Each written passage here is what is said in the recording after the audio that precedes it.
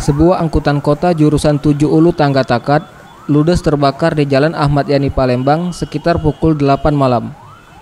Menurut informasi yang dihimpun, sebelum kejadian, angkot dengan nomor polisi BG 1721PC tersebut melaju dari arah Simpang 3 Tangga Takat menuju ke arah flyover Jakabaring. Kemudian angkot tersebut berhenti di SPBU untuk melakukan pengisian bahan bakar. Setelah melakukan pengisian, angkot tersebut sempat berjalan beberapa meter dan kemudian mogok tepat di depan pintu keluar SPBU. Saat itu timbul percikan api dari bawah angkot yang disertai kepulan asap. Sontak pengemudi langsung keluar dan berupaya memadamkan api yang ada di dalam mobil tersebut.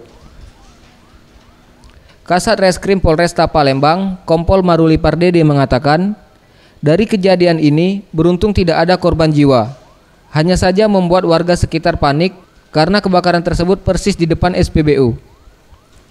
Serta saat ini pihaknya masih menyelidiki penyebab kebakaran tersebut dan menduga penyebab kebakaran tersebut diakibatkan adanya konsleting listrik pada mesin mobil. Sementara info awal dari interogasi terhadap pemilik maupun saksi yang ada, jadi kejadiannya setelah melakukan pengisian bahan bakar, rupanya bagian dari kendaraan tersebut ada yang konslet dan tiba-tiba api bisa merambat dengan cepat dan kemudian mobil tersebut terbakar. Ada barang bukti diamankan bang dari hasil TKP? Sementara untuk yang kita amankan ke Polsek SU2 adalah barang bukti mobil tersebut sambil kita lakukan untuk olah TKP mengenai sebab musabab terjadinya kebakaran secara saintifik. Septiawan Rizky, Sriwijaya TV.